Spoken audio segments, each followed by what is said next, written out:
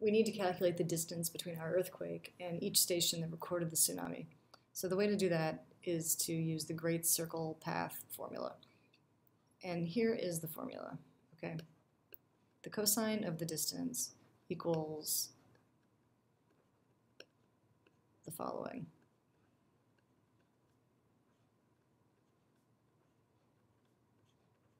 Okay, so in this formula, A is the latitude of one of our stations. We'll call the latitude of the earthquake. B is the latitude of the other point here. A, latitude, B, latitude, and C is the difference between their longitudes. Take the absolute value of that. So you're going to take the sine of this number, the sine of this number, and then you're going to take the cosine of this number and the cosine of this number, and you're going to subtract the longitudes from each other. It doesn't matter which, because you're going to take the absolute value of that and take the cosine of that. Multiply all the cosines together, multiply the sines together, add those two, and then you have to take the inverse cosine of the answer, and you look at the distance in degrees. Then you multiply by 111.32, and you look at the distance in kilometers. Now, here are the things that I want to point out that are important.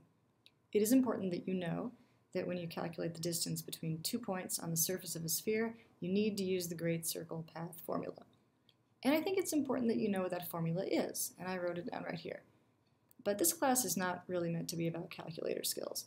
So if you can automate this in a spreadsheet program or whatever, or you know of a website that will calculate it for you, then that's what you should use, because it will actually minimize the errors of you typing stuff in. I've found a good website that works, and this is it. I've given you the link to this in the course web pages. But you need to be smart about using websites just like you would if you were looking up information on a website. And that is, you should do a couple of problems yourself and trust your own math, and then check if the website gives you the same answer or not. And I have checked with this one.